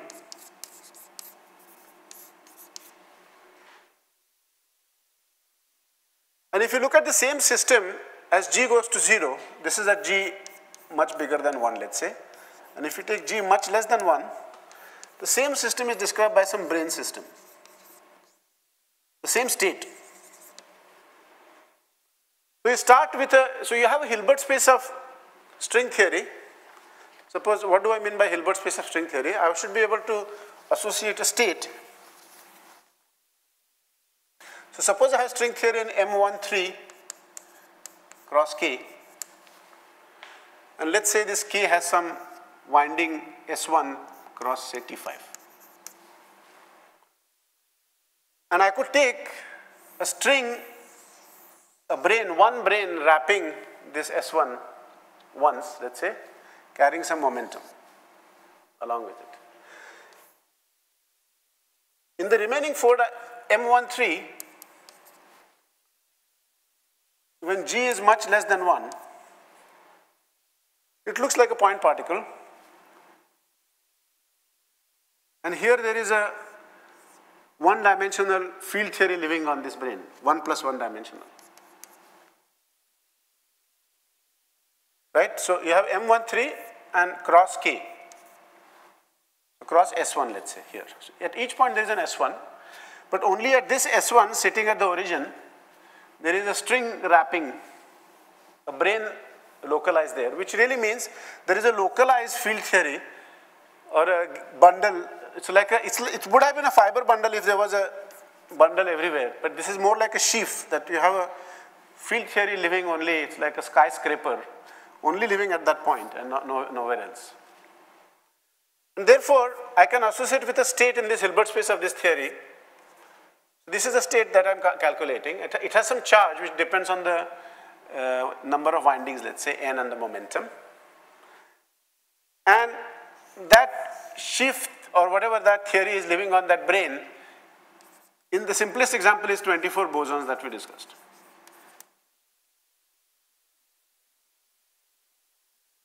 And now I want to calculate, and the energy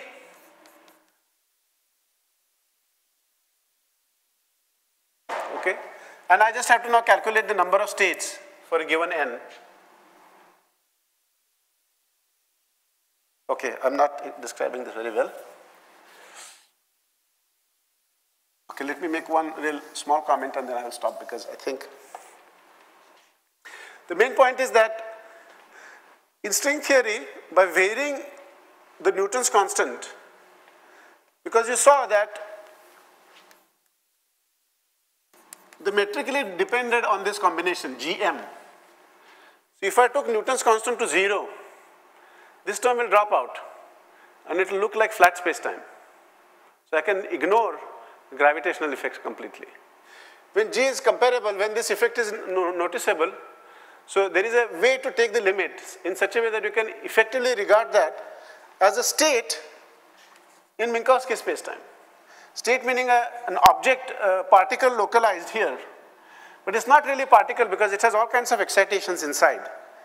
It is a particle from the 4-dimensional point of view, but it's really a one-dimensional object which has wiggles on it, but in some internal space which I cannot see from the 4-dimensional point of view.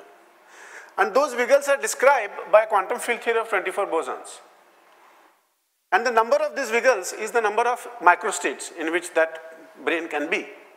And that I can calculate. And that, in that case, you will find that log dn, this is the famous partition problem of Ramanujan, is 4 pi square root of n. And now you crank up G to be much bigger than 1. And what you will get is that this term that we were ignoring, 1 minus 2 Gm upon R. Of course, this is a more complicated black hole. It's not a Schwarzschild black hole, but it's a generalization of Schwarzschild black hole which depends on some charges and so on. Okay? So the factor that appeared there in the metric gets modified by terms like that. Okay, so as G becomes large, these terms become important, and the same system I can view as a black hole now. And I calculate its entropy by using the area formula. And what I find is that this turns out to be equal to, find a black hole solution.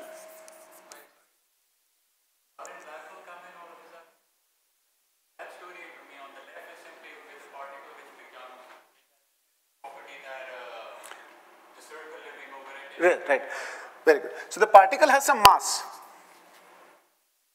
right? Because particle is also, particle has this 24 bosons living on it, but because it has tension, this string has some tension, it has some mass.